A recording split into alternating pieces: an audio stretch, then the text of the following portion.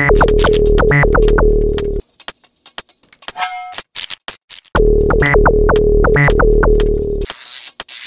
guys, Michael Sherp here. Welcome to the second part where we look at front-end development and the tools that we use, or that I use more.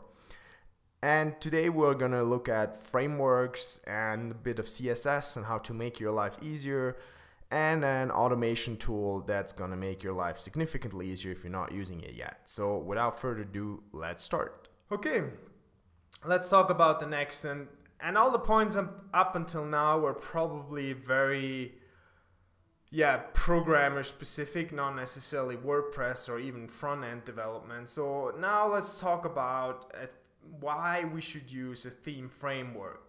And before we start this discussion, I just want to go into one thing, and this is saying that we should use frameworks, which means we should always build on things that we have already done or other people have done, and not try and invent the wheel every single time. I mean, that's probably the biggest time killer ever if you just try and code up everything from scratch. I mean, you may as well just start with your own CMS and then just do everything from scratch for every client. Obviously, you see where this is going. This is completely inefficient. So let's talk about theme framework, and my preferred solution is the CSS Framework. And the main reason why I really like it is because they basically turn theming into playing with Legos. And this is a bit exaggerated, but what they do is they essentially give you slots where you can place in your code, and they accomplish this with hooks and filters from WordPress. And I just like this approach because it makes it very easy to change a page and to change a structure, because you can just pull and push those blocks around until you have what you want. And if I wasn't using the CSS Framework, there's several alternatives. Underscores would be probably my preferred choice, and then there's several other ones. I have used Starkers quite a bit in the past when I didn't know about CSS, because it gives you a very clean and very slim start, and you can just build on top of that. Okay, the next topic we have are CSS frameworks. For the same reason you don't want to start your theme every time from scratch, for the same reason you don't always want to invent your grid again. Like, you don't always want to have to code your grid, and you don't always want to have to test it across all those 27,000 browsers that exist right now. And that's one of the main reasons for me to use a CSS framework. It's not necessarily to take the elements and just have my websites all look the same. It's more for the cross-browser compatibility of my grid and certain elements, and then obviously afterwards you go in and customize them and style them and make sure they do look according to the design that you want to accomplish. My preferred solution here is Twitter Bootstrap. I think it's basically the biggest and most used, and so far I'm really like it, and it's very easy to use. I don't have to worry too much about cross-browser testing. I mean, I definitely still do that, but a lot of the work gets taken away from you because you get those classes. Obviously there's a learning curve. You have to learn the framework, otherwise you can't use it, and you have to basically know what exists for you to use it.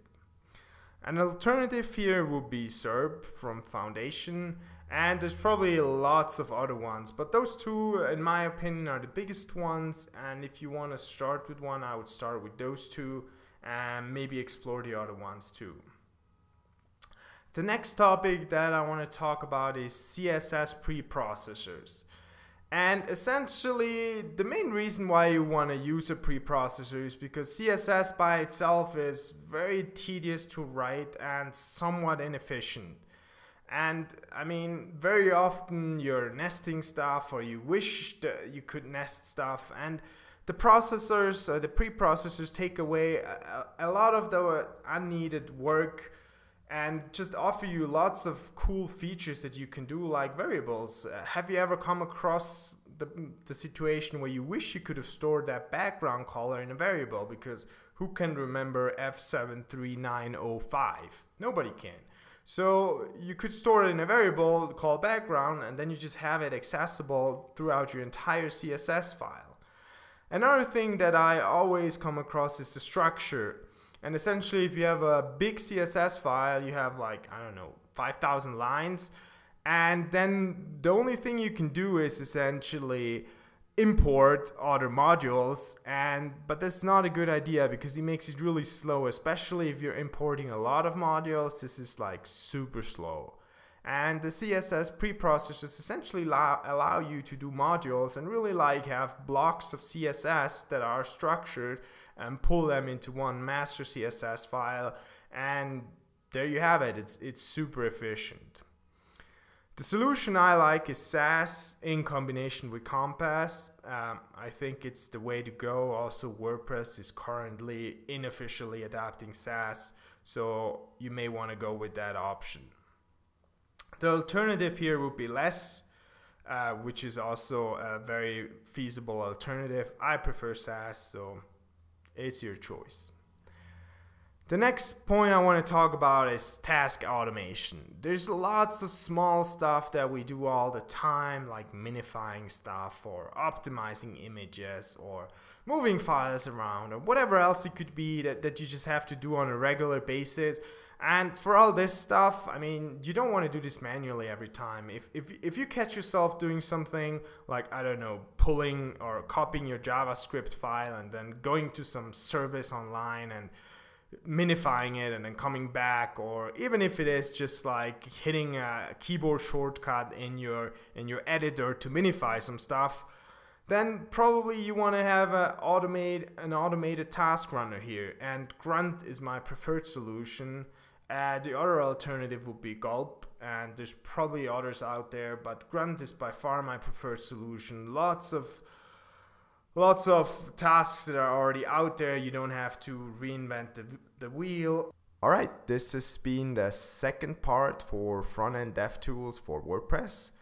If you have any questions, please feel free to leave it down in the comments below. I'll make sure I respond to this personally. Also, if you want to find me, you can do so on my website at chirp.com, or find me over on Twitter at chirp, Google+, or Facebook. I would love to connect with you. Alright. See you in the third part. Bye.